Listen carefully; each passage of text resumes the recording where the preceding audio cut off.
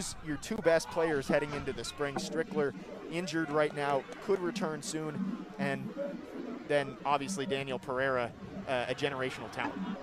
Yeah, of course, losing both of those players is a huge loss for Virginia Tech. It goes without saying, but I think Coach Mike Brisendine wants to see some players really step up. When you lose two quality players in Strickler and Pereira, that just calls for another guy's number. And I think he wants to see Cameron Joyce really take over, and Labovitz really as well.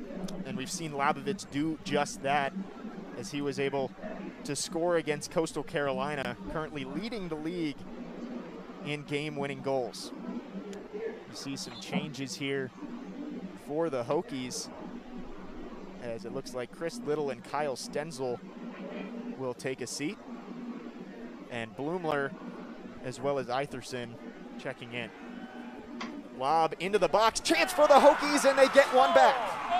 Labovitz, the bicycle kick, finds the back of the net, and wow, we're scoring all over the place today. Yeah, 3 pretty quick goals in a short amount of time, and here we see the Cora Cadets cheering their Hokies on, but a great finish by Labovitz, great service in the box as well.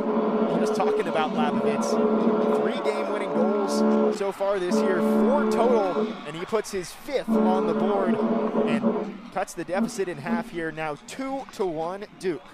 That'll definitely be on SportsCenter. What a finish by Labovitz. Over his back shoulder, those long throw-ins coming back to bite the Blue Devils. An unbelievable display of athleticism there for Labovitz. Certainly a star up front for the Hokies. Duke trying to answer